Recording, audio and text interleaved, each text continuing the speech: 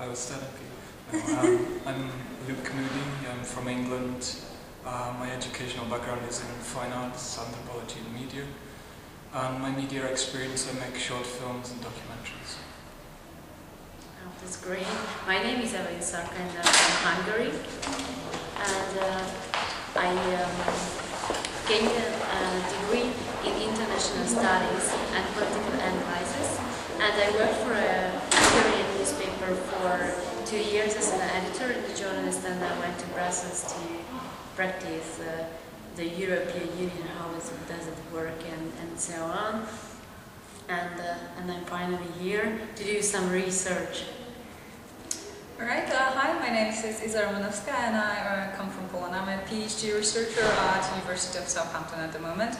My experience is mostly devoted to science. I've been a science journalist for the past few years, usually mostly working for Polish Public Radio.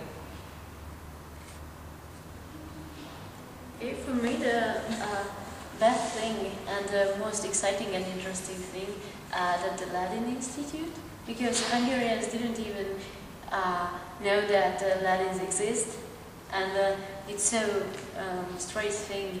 They live here and we know how little we know about them.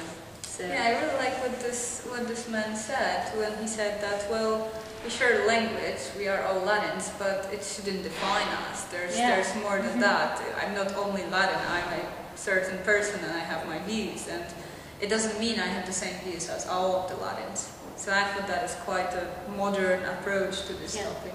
Yeah, you're right.